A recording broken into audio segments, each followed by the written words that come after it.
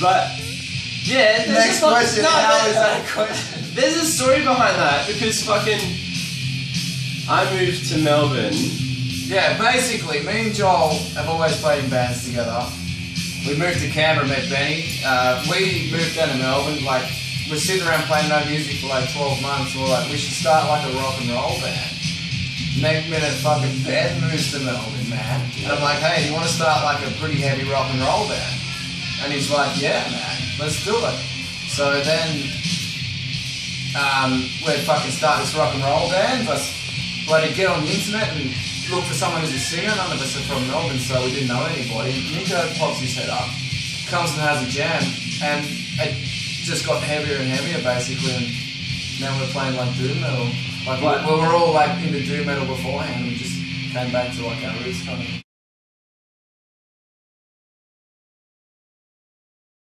Secret, we'll hand this one over to Nico. Mission. We'll hand this one over to Nico. Mission is a bit too much. But basically, a bunch of Jehovah's Witnesses rocked up in my house one day, had a chat with them, and they gave me the Watchtower magazine, which is the Jehovah's Witness own church magazine. And I thought this band needs to be named Watchtower.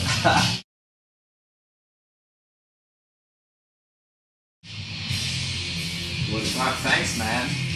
That's I don't know. What was the question again?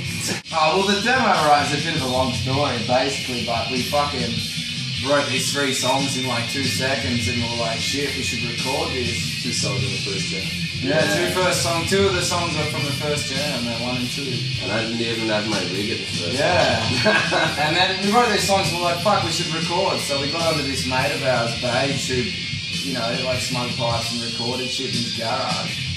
And we went out there for the weekend and crashed in his garage and just recorded the 3 songs, basically. Yeah. And then that was done in like February, and there was like all this fucking drama surrounding the demo, man. You know, like tapes that wanted to put us out, and you know, like everything took for ages. And yeah, we ended up just releasing it in November because we were just like so sick of it, and we'd written like Absinthism and all that stuff was already written, so we're like, we just have to get this out because we got like new better stuff to put out. We got picked up by this dude who could sound for us, and he was like, come and fucking have a day in my studio for free, and we recorded it live, done it like 6 or 7 takes. Now we have our own sound. You know, Yeah. we sound good out of it as well. Anthony's in that. Shout out to Anthony. Anthony did it up. And now, yeah, we've had that out for like a week, and it's going really well for us so far. But we're really stoked.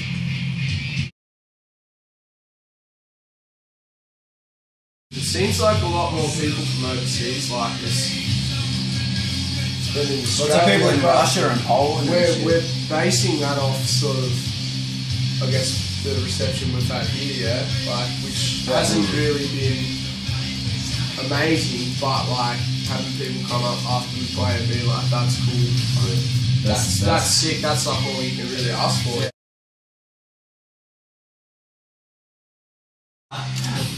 Well, it's weird because there are some good bands getting around, you know.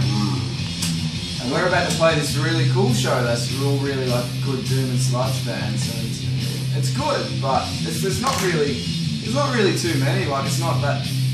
It's like it's good, but it's not as big as, you know, like where it might be somewhere else in the world.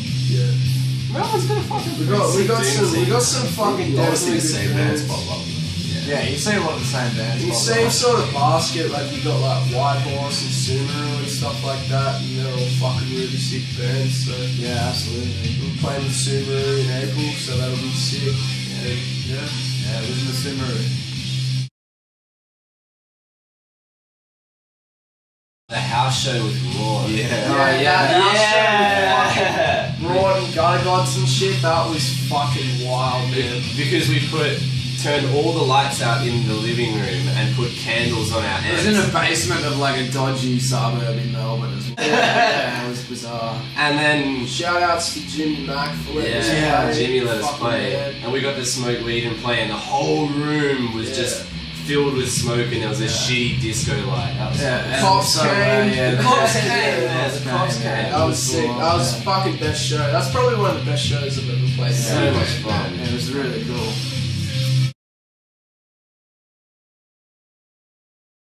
Oh, we got a heap of shows. We've been talking about that tonight.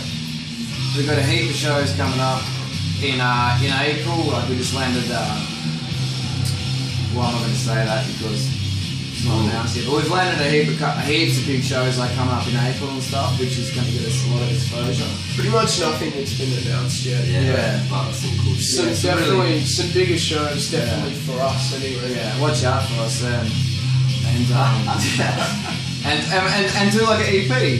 Do an EP, like hopefully. Do another recording and Definitely have another release this year. That'll be out in vinyl. Try to go interstate. Yeah, Yeah, well, we're go going interstate, we're yeah. going interstate in a couple of months. Try and go interstate. Just be able to hang out and, fucking get pissed with the boys in the garage, man. Just have a good time.